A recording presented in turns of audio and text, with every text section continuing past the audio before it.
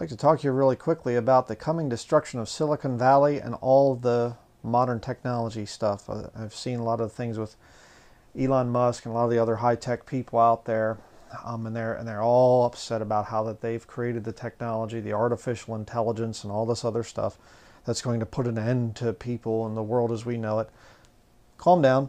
As a Bible-believing preacher, I know you don't believe in the Bible and whatever, but I can tell you, if you would open your mind a little bit, I can tell you that your whole system is going to be destroyed in the future. I'll give you the scriptures for it. First of all, Revelation chapter 11, verse 18, you need to understand your condemnation, how the Bible condemns you and your system. And the nations were angry, and thy wrath is come, and the time of the dead that they should be judged, and that thou shouldest give reward unto thy servants the prophets, and to the saints, and them that fear thy name, small and great, and, here's the key, shouldest destroy them which destroy the earth. You're destroying the earth with your high technology. You know it. The Wi-Fi, all the artificial intelligence stuff, and all these other things. You're destroying the earth. You are part of the problem. Okay? If you're from Silicon Valley, if you're one of these people, and I don't hate you, I'm trying to warn you right now, trying to give you what the Bible says about your future. But here's where your system is destroyed. Revelation chapter 16, verse 7. And I heard another out of the altar say, Even so, Lord God Almighty, true and righteous are thy judgments. And the fourth angel poured out his vial upon the sun, and power was given unto him to scorch men with fire. Now, what would happen if there would be a solar flare to all your technology? And I'm talking a big one, a real bad one. Let's look what happens.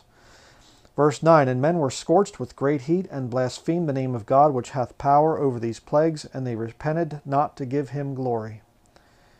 And the fifth angel poured out his vial upon the seat of the beast, and his kingdom was full of darkness, and they gnawed their tongues for pain, and blasphemed the God of heaven because of their pains and their sores, and repented not of their deeds.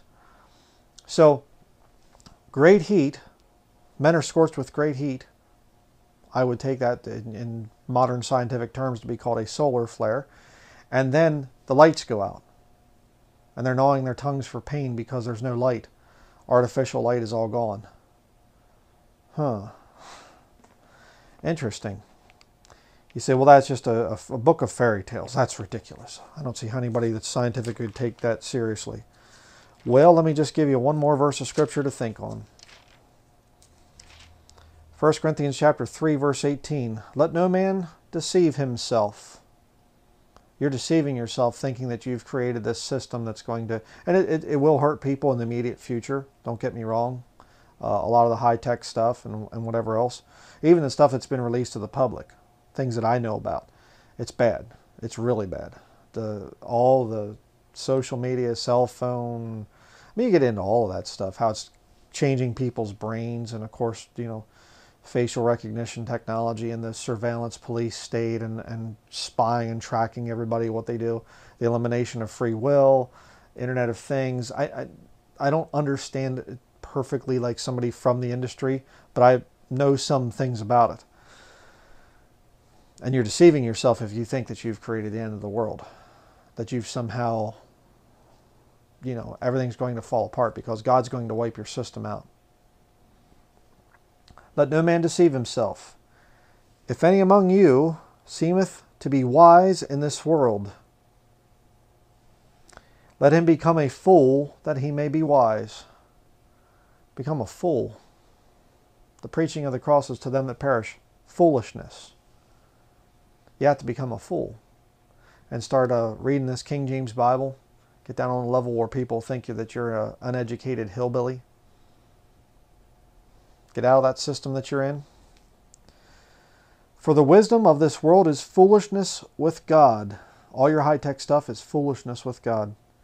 For it is written, He taketh the wise in their own craftiness. All the little stuff that you've done with your behavior modification and everything else that people have done, God's actually going to take you in it unless you come out of it. He's actually going to judge you with that very system. He's going to bring it down, and you won't know what to do with yourself now, will you? How do you go out and get food without the high-tech world that you live in? How do you provide heat, and cooling, and clothing, and all the other stuff without your high-tech world? He's going to take you in your own craftiness. And again, the Lord knoweth the thoughts of the wise, that they are vain. What you're doing is vain right now. It's in vain. You're wasting your life. You're wasting your time. You better kind of come down a few notches. Become a fool. Come to the Lord Jesus Christ and say, just pray to God and say, God, this high-tech stuff I'm part of, it's destroying the earth. I don't want to be part of this anymore.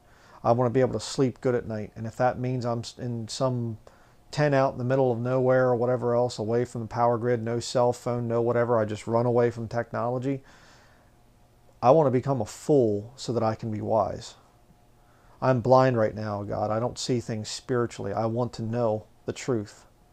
There's a way out, okay? And it's not with a better technology that somebody will come up with to make it nice and everything else. Get over yourself, all right?